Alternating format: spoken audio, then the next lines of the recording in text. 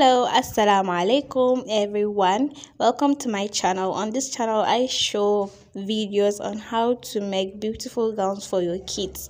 So let's keep going. In today's video tutorial, I'm going to be very precise that this video is for 2-year-old princess. So we are going to make a puff sleeve for her, and I'm going to make use of 16 inches measurement. We go ahead and cut it out.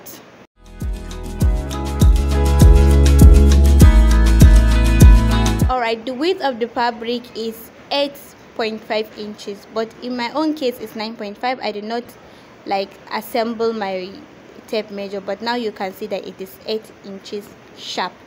So we are going to continue. The fabric that I'm working with, it is called brocade, and it's quite slippery, so please bear with the situation. Okay, so folding it into two like this. From the other end, that is from the end that is not unfold, I'm going to go in by 3 inches, but I will add 1 inch for the joining allowance, making 4 inches. Okay, so once we achieve that, from the top I'm going down by 2 inches. Then I will connect a straight line as seen below, and I'm going to divide it by 2. So the complete measurement is 8 inches. So 8 inches divided by 2 is going to be 4 inches. Alright, I will go out and then I will curve inwards. So our basic puff sleeve is ready for cutting.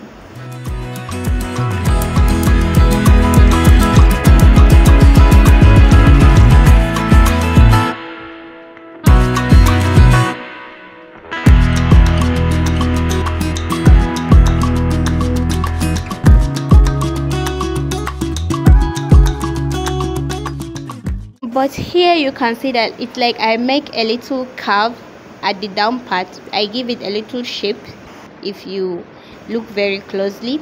So this is what I did. In your own case, you can give that kind of stylish something, or if you don't like, you can just leave it like that.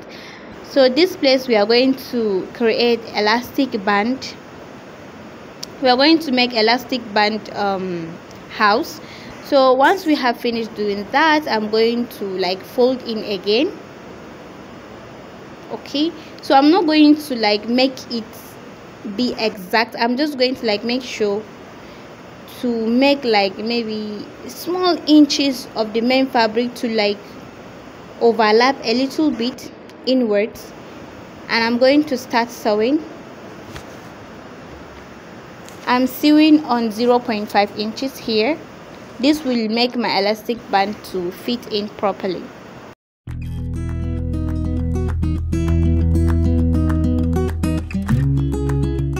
Top stitch so that my fabric will not be moving here and there.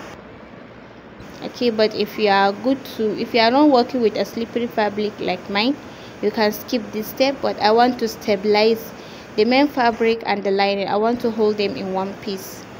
Okay, just like I promised, this video is going to be beginner friendly. I'm not going to forward. Okay, I'm going to take you step by step. Alright, go ahead and remove all the excess fabric, and this is what we have. And you can see the curve shape that I'm talking about, like a V shape I'm talking about at the edge. So you can do that, or if you don't like, you can leave it as that. So it all depends on you or on what you are doing. On my hand, I'm making use of the needle. I'm just manipulating my needle to be a hook, so that I will follow in the elastic band through the loop that we make.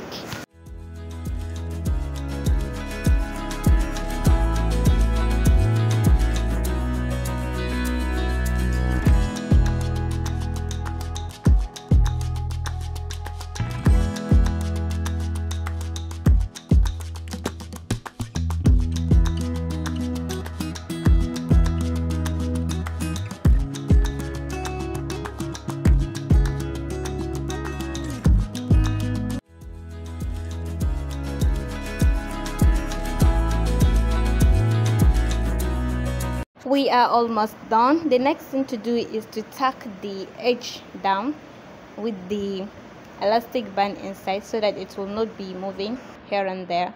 So the next thing to do now is to pull out until we reach our desired like size. Okay, so like I told you, this is for 2 years old princess, and we are going to make a little opening, just like maybe 6 inches or to 5 inches of elastic band will do this for you. But the next thing to do is to also tag this edge out, and I'm going to show you a trick if you don't have a serger or a weaving machine. So this is what I normally do. I fold the two sides together like this, making the wrong side touching each other. So I'm going to like sew at top, cut out the excess, and then fold the inwards. So this is the best way of like concealing any dirt if you don't have a serger or a weaving machine. So if you like this video tutorial, consider subscribing and give me a like, alright, so that you can be notified whenever I post any video tutorial.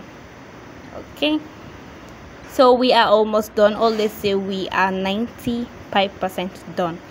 So the next thing to do is to make some gathers, but before then I'm just showing you how beautiful the sleeve looks like. So we are going to like make some gathers at the edge. I mostly like doing the gathers here because I got the chance to make the pleats very neatly before I join it with the borders. So the trick I do is, like, if you are a fan of my videos, you always discover that I make a notch in any of the cycle or at the center of my patterns. So the reason why of doing that is so that I will differentiate between the one side and the other one end. So this pleat, I'm going to make the left side and also want some to look to the right. So this will make it very stylish and unique. So that's been done. We are done. Go ahead and remove all the excess. So this is the beauty of this sleeve.